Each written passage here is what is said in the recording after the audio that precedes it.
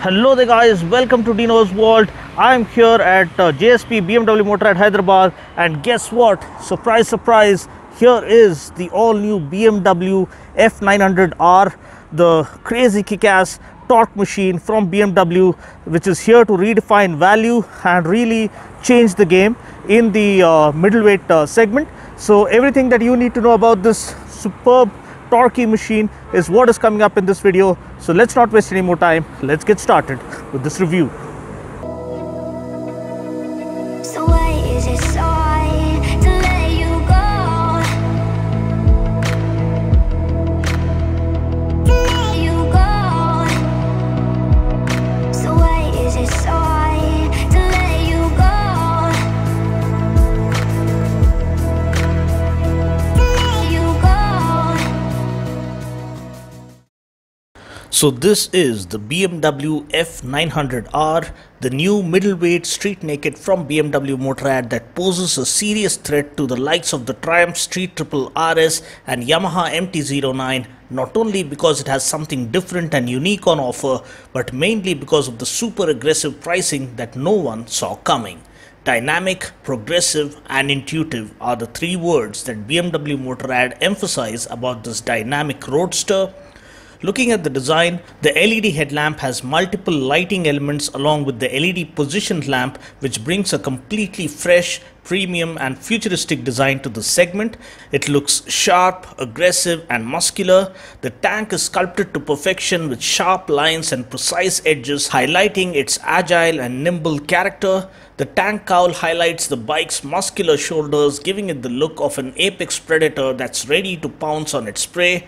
The tail section is shorter, kind of exposing the rear wheel almost like that of a dragster.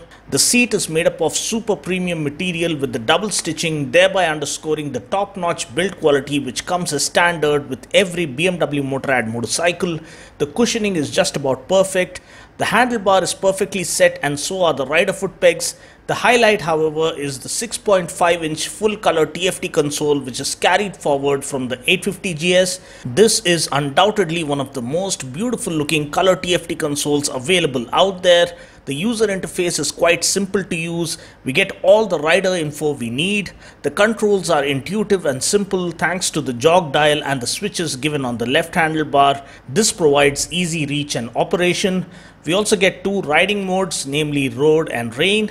Now powering this bike is an 895cc parallel twin engine which carries basically the same architecture as that of the F850GS engine, but the cylinder bore is increased by 2 mm, which increases the displacement to 895cc from 853cc of the 850GS.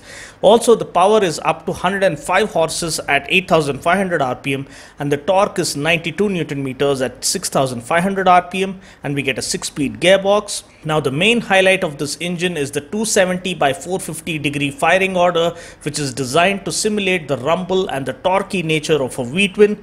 Also, the two opposed counterbalance shafts ensure the vibrations are reduced to bare minimum, or you can say just the right amount, such that you enjoy the true rumble of a torquey twin. Also, the majority of the torque is available from as low down below as 4500 rpm, which puts an instant smile on your face each time you ring the throttle wide open. The chassis comprises of a bridge type frame with steel shell construction that offers superb rigidity and balance. Further enhancing the handling characteristics is the cast aluminium dual swing arm and the rear monoshock that comes with adjustable spring preload and rebound damping.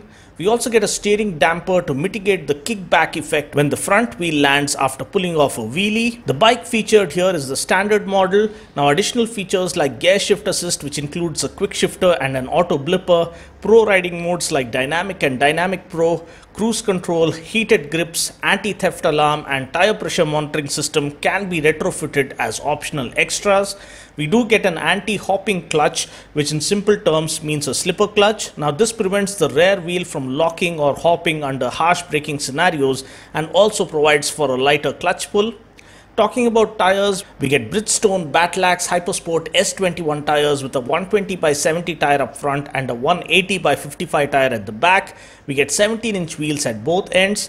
Now talking about suspension, we get non-adjustable 43mm USD forks up front and a monoshock at the back.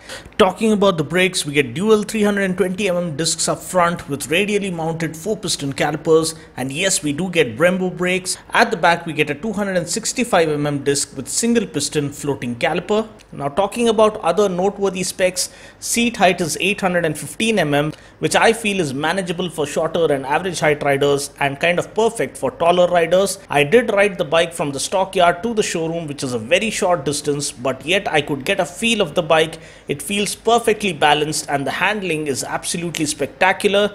I really wish I could get my hands on a demo bike such that I can do my signature top speed test and a comprehensive review of this amazing machine. The bike weighs 211 kgs on paper but feels extremely easy to handle once you're on the go, which talks about the engineering brilliance of BMW Motorrad.